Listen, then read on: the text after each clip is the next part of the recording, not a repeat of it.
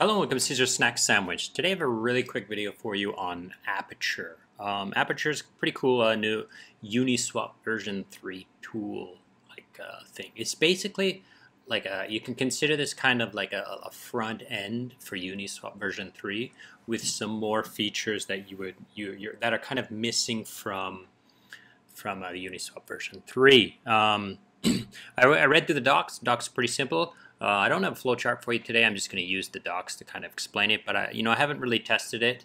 I haven't hopped on here. I think it's still kind of in beta, private beta, and stuff like that. But anyways, I read through the docs, and there's some cool features in here that are worth talking about. So I'm going to use the docs to kind of explain what's going on here, and then you can come and check it out. Okay. If you would like to support the channel, I would suggest you to check out the secretsandwich.xyz. It's the Secret Sandwich NFT project. You can come here, you can mint an NFT, or you can come and check out your NFTs. Okay, so let's get back to it. Okay, so here we are on the first docs, or the first tab of the docs here, these new toolings. And the first thing that they have here is the automated rebalance or move range, okay? So those of you that are familiar with Uniswap, you need to set the range. And if the token price leaves the range, then you are no longer collecting any fees, and you're all in one token, right? So what this does is it allows you to set this up so that it will automatically move the range for you. Okay. Now there's a lot of those vaults out there that kind of take this and do this feature for you, like Iraqis and stuff like that. There are all these vaults out there that kind of rebalance your Uniswap version 3 ranges for you. But the thing that this does is it allows you to be more specific, because you're not you don't have to succumb to the risk perimeters of that specific that vault, right? The vaults can't take as much risk because they have everyone's assets together, and they have to try to keep those in range as much as possible. But with this, you can kind of set the settings yourself however you want. So you can take as much risk that you want, or as little risk as you want that you're going to go out of range and stuff like that. So I think that's pretty interesting. So it's kind of you kind of have to know what you're doing in order to use this a little bit more than you would one of those automated vaults. But it is very good that you can, like, if it's going out of range, then you can reset it. Now there's three things here that they set up. Like, so as you go to the UI and you're setting up this like auto rebalance, you can choose price, ratio, or time. So that's very interesting. So if the asset goes to a certain price, so let's say you're using like ETH USDC, and let's say the current price is like 1500, and it's at, like, you say once it goes to 1900, it's getting close to the range, I want to rebalance it, and it will do it, right? Now it can also use a number based on ratio, which is very similar to price, but like it basically, like when you first add it, maybe you're at like something close to 50-50, and then you say, oh, once it goes to like 60-40 or 70-30, I want you to rebalance me to 50-50, right? So that's pretty damn cool, okay? And then the last one is like rebalance on a pre-scheduled date. Now that's a pretty strange one. I'm not exactly sure why you would want to rebalance it based on the date. If there's no price action, you don't want to rebalance, right? So I'm not exactly sure why they did this. I think it's because of some of the other features that use dates that are more specific and useful for dates, that they might as well have this feature here, because it's probably similar contracts and so forth. Now another thing I want to talk about is the gas fee ceiling. Okay, now on the Iraqis vaults and stuff like that, you have a communal gas. So like everybody's sharing the cost of rebalancing, right? However, here you're your own private, fee. It's like your own private vault, and if it's going to rebalance, you're going to pay the gas. And Uniswap version 3 positions can be kind of costly to rebalance in, because basically it has to pull out all the money from the position, rebalance it by swaps, reset, like calculate the percentages, and then remint an NFT for you, right? So it's kind of they can be gas expensive, so they have this protection. It's kind of like a gas slippage setting. So like, oh, I only want to spend this much gas. If it costs more gas than that, then I assume it's going to revert or wait until the possibility for that gas ceiling to not be exceeded, okay? And the last thing they have is this little feature that's like reinvest the fees. Let's see, where was it? Oh, it's down here. So when it does, if you have that setting on, when it pulls the liquidity to rebalance, it's going to get fees.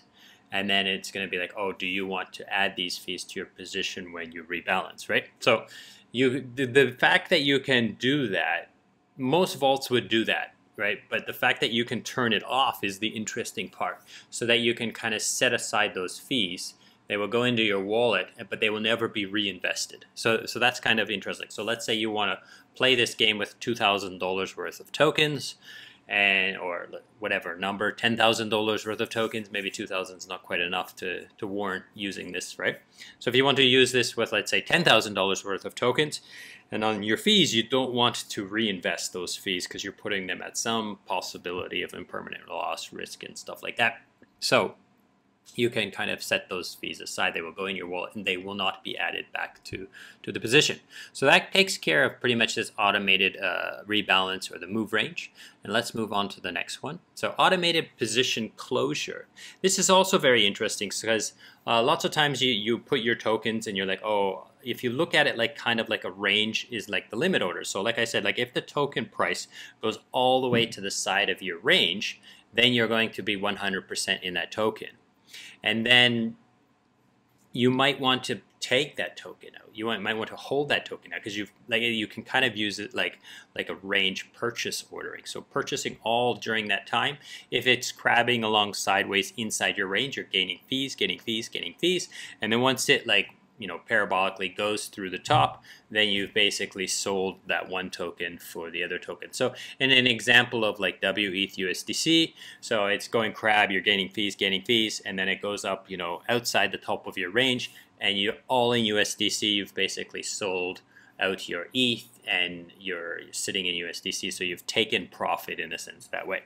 And the fact that it can automatically close the position is to make sure that if it goes through the top, you sell out, but it doesn't.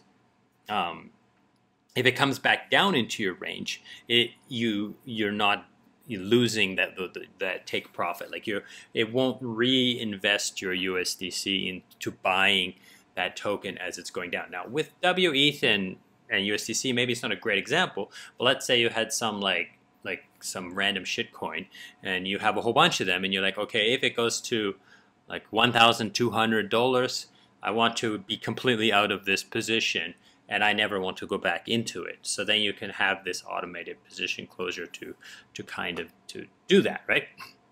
Now again, of course, it has the gas fee ceiling to protect you from paying too much gas during high peak gas times and stuff like that, okay?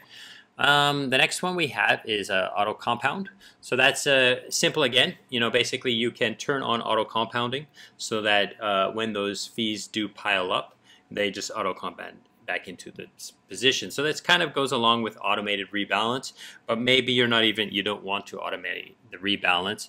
You just want to, you set your range really wide and it's crabbing along and you build up some money and you're just like, oh, I want to stick those back in. Now the last thing it talks about here is this revenue earning limit orders. It's a pretty interesting name for it, but basically one of the things you can do, let's say you have some BTC, or no, let's go with something easy. You have some USDC and you're like, oh, if it goes to $900, I want to buy a whole bunch of ETH. So you can set it a very, very tight range of one tick at $900 or $999 or whatever it is, $900.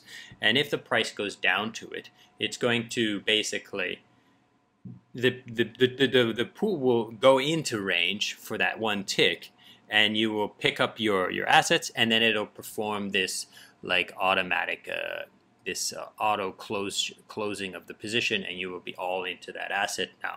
So it's kind of a way to create limit orders, but again, I'm not sure if this would be the most suitable place to create limit orders, because it can be costly to open a Uniswap position and then as well as to close it in regards to gas. So again, you have to consider the size of how much it would cost you to take advantage of these limit orders when they on this platform. Okay, so that pretty much covers these things. I know this is not a super deep dive. There's not a whole lot here, but there is it is pretty interesting, and like there are no fees right now to use this. They do say in here on this fee tab here that they reserve the right in the future so they have the right to change and start charging fees, but it's a free service as of right now. So you can give it a go. You can try it if you really like Uniswap version 3 positions. Then there's a few tools in here that are good for experienced users as well as maybe some newer people, but I would think it's more for experienced users in my opinion. So I appreciate it. So I thank you so much for watching. I hope this has been useful and interesting, and goodbye.